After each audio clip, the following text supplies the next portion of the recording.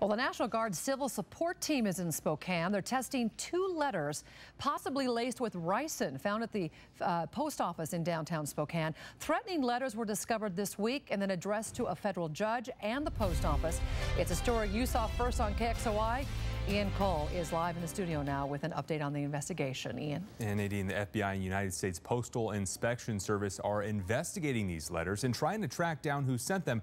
Meanwhile, the civil support team from the National Guard in Tacoma is now in Spokane to determine if the substance found in those letters is in fact ricin.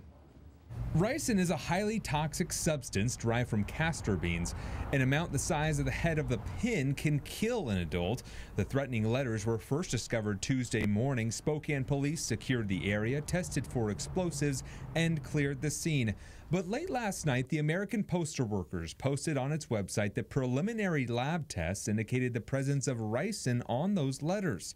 So today, the National Guard Civil Support Team was sent to Spokane to investigate. It consists of 20 personnel highly trained in hazmat situations.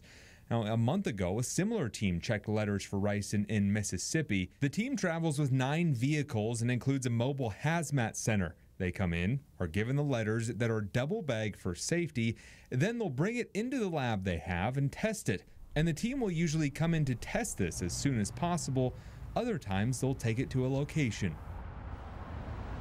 Usually a period of a week goes by before people will experience the symptoms. The Postal Workers Union added in that letter, there is no reason to believe that any employees are at risk as those letters pass through the mailroom. Ian Cole, KXOI 4 News.